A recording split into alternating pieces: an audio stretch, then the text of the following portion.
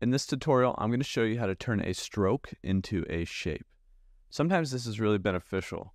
Let's say, for instance, we want a circle that's cut out like a donut shape. We click on this ellipse tool. The shortcut key is L. I'm going to create a stroke path only, so no fill. And I'm going to just click and drag to create my circle, hold shift to make it a perfect circle. Now we've got this circle out here and the stroke is very, very thin. But if I were to up this stroke by a lot, I'm holding shift and pressing the up arrow key until I get this donut shape that I want, something like this. Like, what if I wanted that to be my shape?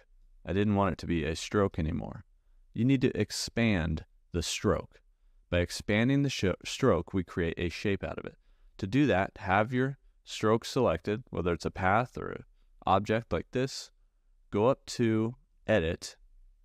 I'm wrong. Go up to Object, down to Expand. Now, when we expand this, we will expand both the fill and the stroke, which is fine, and then press OK.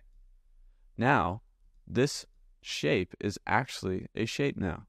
You won't be able to get the stroke back. There's no way to go backwards. This is a destructive process, completely transforming a shape or a stroke to a shape. But you now have that. And so now this is a fill instead of a stroke color. So this works as a shape now. And this shape might be grouped together. So you could right click and ungroup it, and you can move it around still in case that's giving you any issues. It's also a compound path. So there's a path in the middle here that's basically saying how large or small the interior of the circle shape is. And you could release the compound path. And by doing that, it actually releases that interior cutout.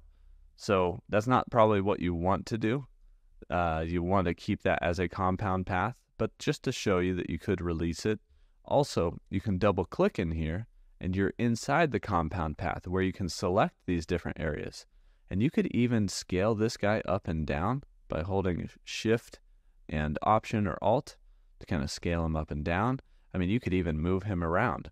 So this is just like another circle inside the circle that Illustrator remembers as a compound path to sort of cut out. And so that's kind of how you can go in and edit it if you wanted to. Like if you felt like this was too thick now and you can't go back and edit the stroke because you lost that vector in your document, you can simply come in here and maybe just scale this up. And now you have a thinner donut shape. So that's how you can turn a stroke into a shape just by expanding that stroke, and then a few options around editing compound paths here in Adobe Illustrator.